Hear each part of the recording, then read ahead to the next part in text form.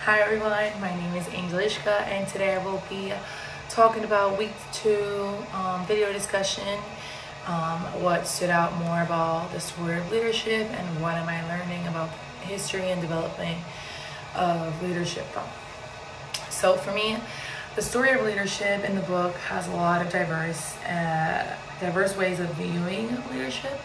I was able to see another concept of leadership that the one I had previously seen in like workplace or athlete teams, which are the ones that I have experienced before, not more in depth of what I have read in the book.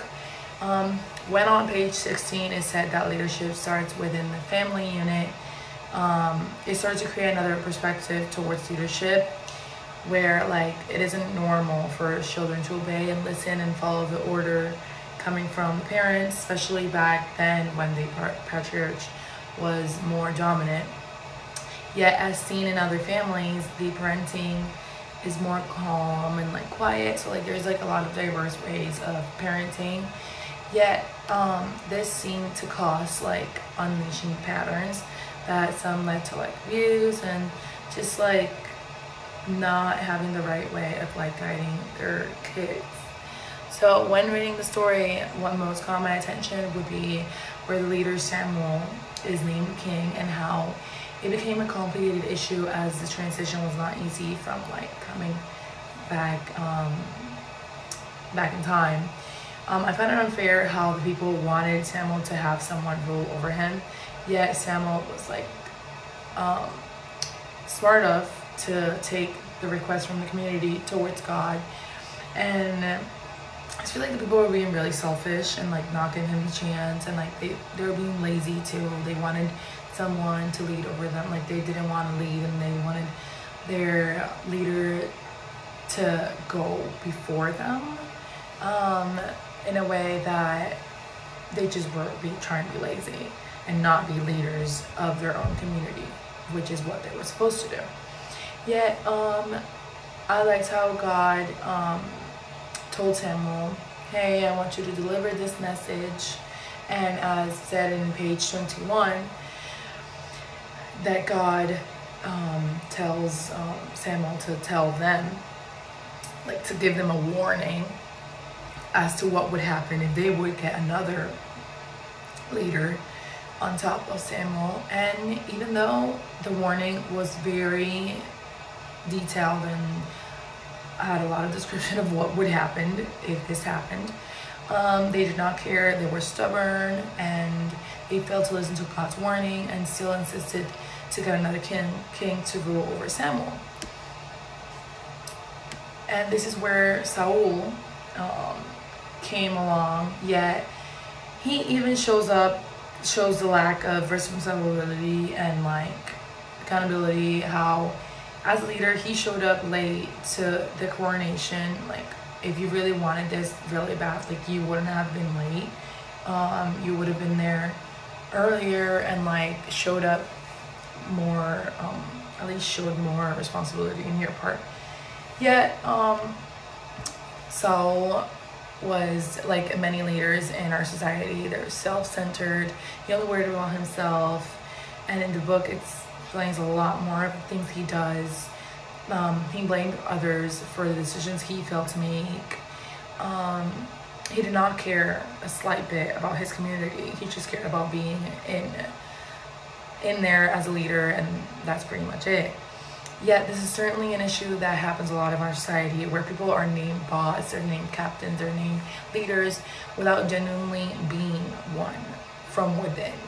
So if you don't want to be there, like it's like being a co-worker, like if you really don't want to go to work, it's not your desire to go to work, like you don't love it, then why are you doing it?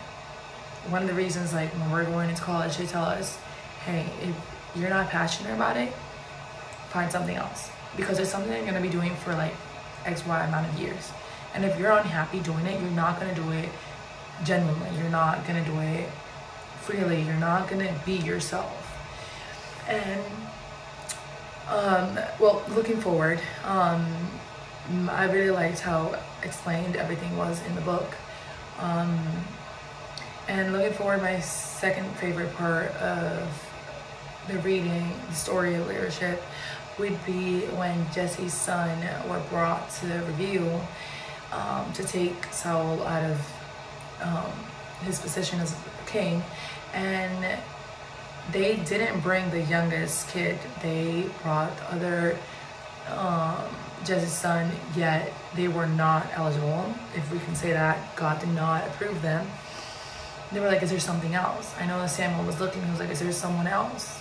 And yet, in fact, there was someone else, which was David.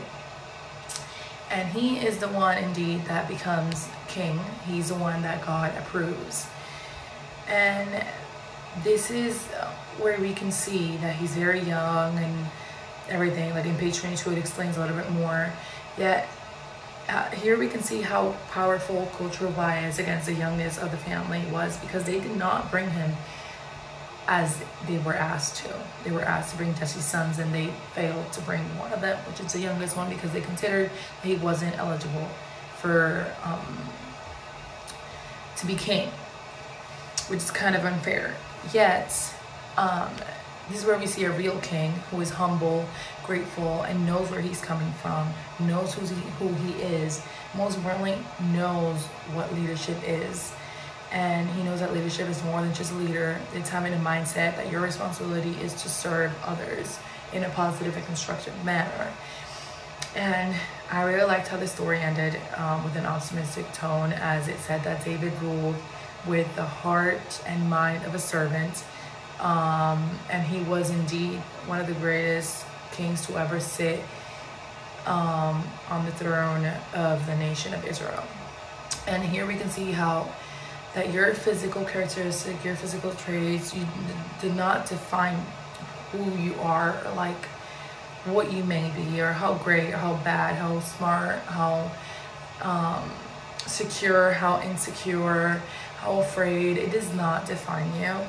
And this is why learning different ways of like being a leader and trying to identify people as leaders, and like myself and what I'm missing of being a leader is amazing, because I can just keep learning. And I really liked the other stories that the book had. And yeah, that's pretty much for today. Thank you.